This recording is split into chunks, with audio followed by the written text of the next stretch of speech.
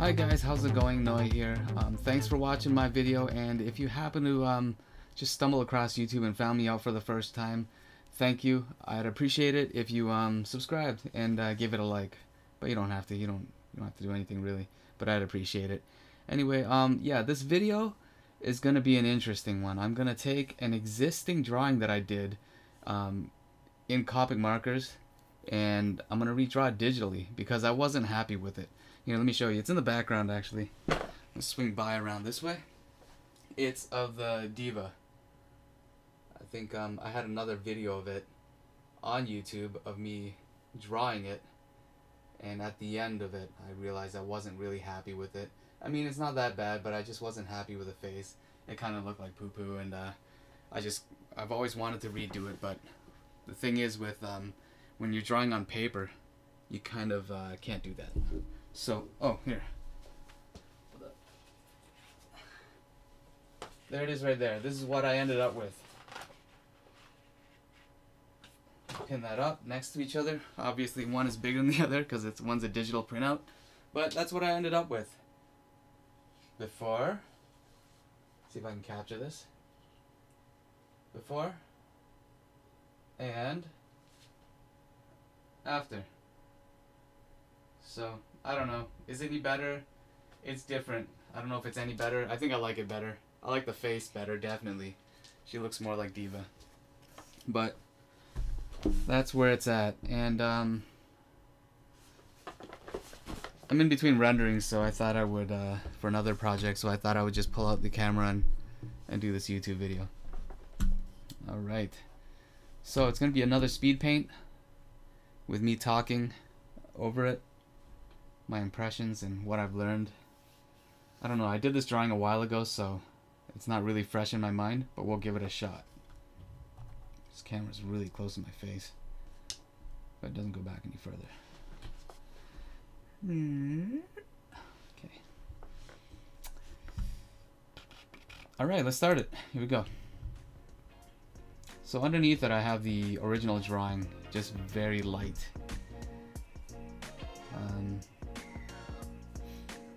So just going through poses and stuff like that. I actually really like this jumping pose a lot. I like the arm even across the face, but I deleted it because, you know, the face is kind of a key component to this drawing. And I go through a lot of poses. I think in the end I ended up using the gun hand as is. I just traced over it. And here's my chance at redemption, just trying to redraw the face. And it wasn't working out for me initially at all. Because I didn't have the proper structure down. But eventually I get it, and I ended up with something that I was pretty happy with. So this is the first time doing this, and I realized that I was looking through my drawings, and I remember really hating the D.Va that I did. The face anyway, and I've always wanted to redo it, you know, but now with modern day technology I was able to do that and had a lot of fun doing it. And this drawing didn't take me that long at all because I already had the original pose down. I changed it up quite a bit, but still I had the general shape of it down, so there wasn't a lot of thinking involved. The only thinking was just make it better, make it cleaner, make the pose a little more dynamic. I don't know if you noticed now, but with the last one, she's just kind of standing on a robot, and I wanted to change that initially, right from the beginning as well, but I've already committed too much time to that pose, and in the end I ended up with something very static, and wasn't all too happy with it overall. So I'm going through the faces. The facial features, I should say, and I also really wanted to redo the hair. And I think I ended up with something that I was pretty happy with, just more dynamic.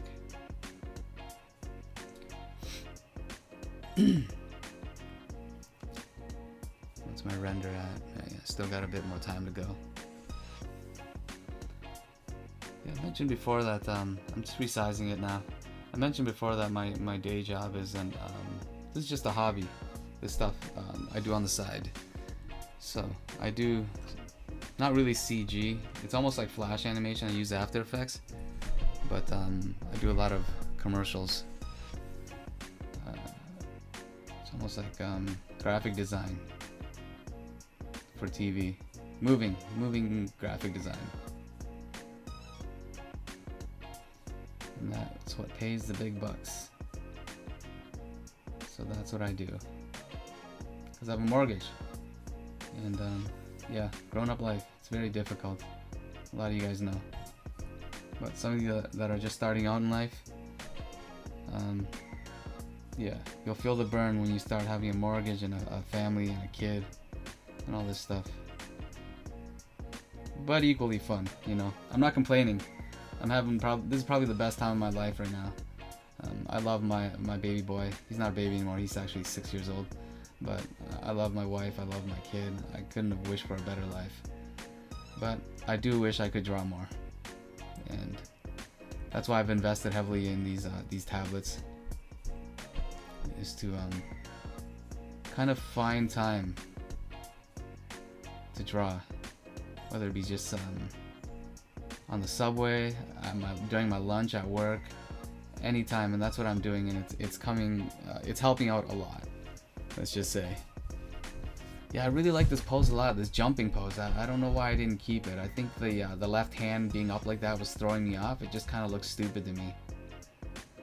And the funny thing is, I wish I would have done things differently, even in this redraw of D.Va.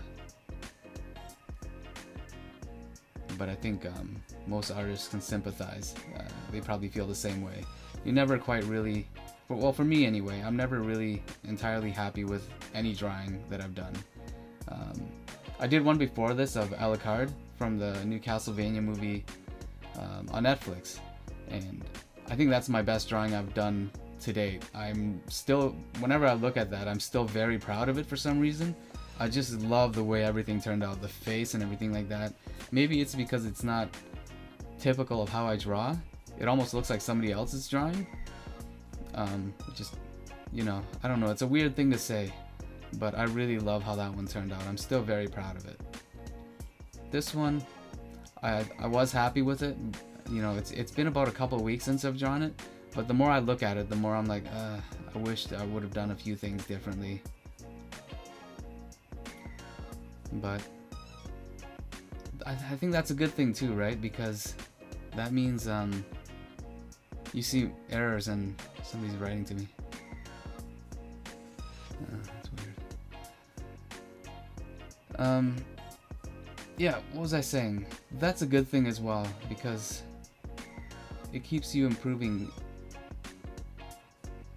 Is that even proper grammar?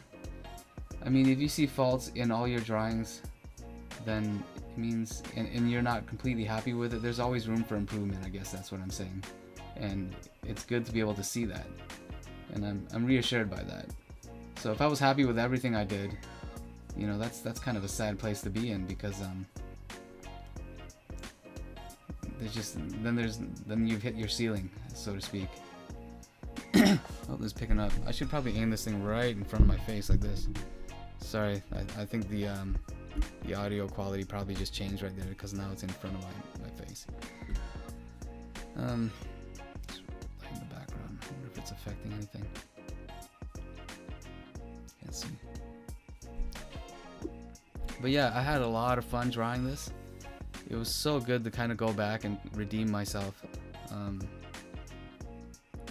just go, and I'm making mistakes all the way through, but the good thing with digital drawing is it's completely fine. I can go in, like right there, went and erased it. Just keep going and going. And I really did like this jumping pose, and I keep going back to it. I don't know why I didn't settle with it.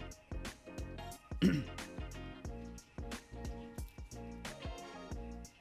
the head, and it's great. It's good to flip the canvas back and forth. Very difficult to explain. It's just to get proportions and stuff like that correct, because we don't all see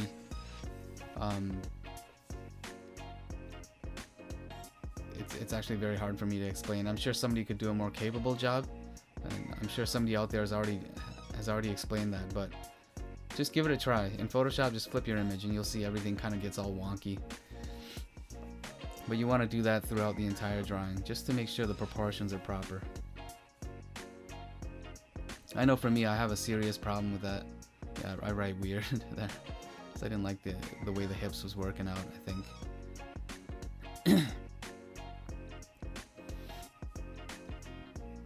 So I actually haven't drawn in about 2 weeks now, or something like that. I haven't drawn much because I've been really busy. I've been doing some ridiculous overtime. It's just insane.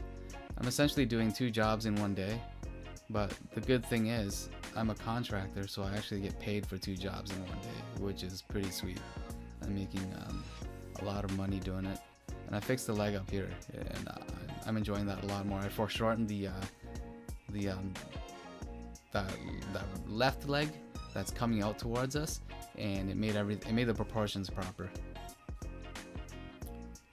and I'm liking that a lot more. Can't remember if I actually colored this one. I think I did. What was I saying before? Yeah, I'm pulling in a lot of overtime, and I'm feeling it. I'm feeling kind of drained, and kind of sad at the same time because I want to do more of this stuff. I just got an iPad Pro, and I'm enjoying it a lot. In my review of it, I did a review. I don't know if you guys have seen it yet, but if you haven't, go check it out.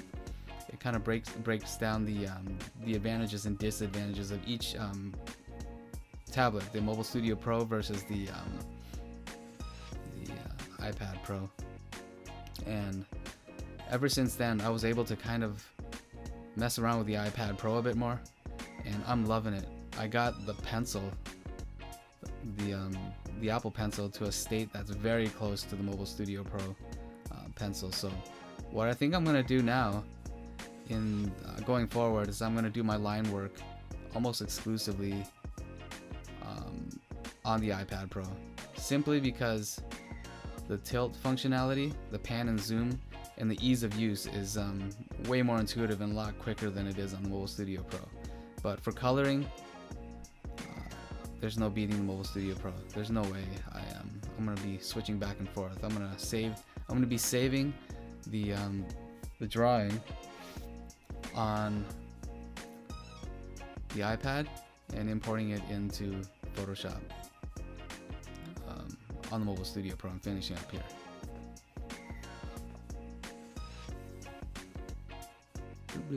I cheat a lot. Like I'll do graphics, I'll do guns, and I'll do everything separately, and then I'll plop it onto the drawing, just so because, for instance, that bunny rabbit kind of the bunny rabbit logo on her chest, if I was to draw it, I'm just not really good with perspective and stuff like that, especially graphing things onto clothing.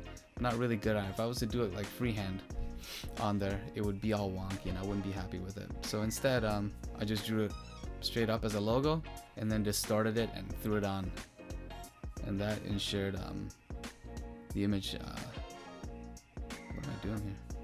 I'm flattening it, but it's a very weird technique I'm using. But I don't know. I'm still very new at this, so I'm trying out a lot of things. I've recently learned how to cell shade a lot better, and I think you'll see it here.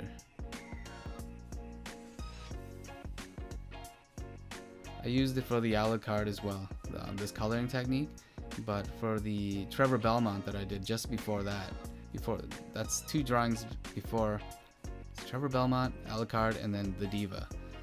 But for D.Va and Alucard, I used this new technique that I learned just from observing other people's processes online. Not any YouTube, just like flat drawings. They would have like a before colored, like a middle, and then a final. And I kind of filled in the in between, and I think it's pretty awesome. Not sure if I do it here. It's super weird, yeah. Super weird. That arm bothered me quite a bit, but I think I just got tired, and I think I said to myself it's good enough, so I kept it. and it's playful. It's, you know, it's the peace sign, which actually isn't the peace sign. I found out. My wife, she's Japanese, so she actually says it's not. This doesn't mean peace. I mean, to us it means peace, but in Japanese it's actually it makes a V, so it's for victory. That's what she says anyway. Who might argue, right? So it's when you do this, it's victory.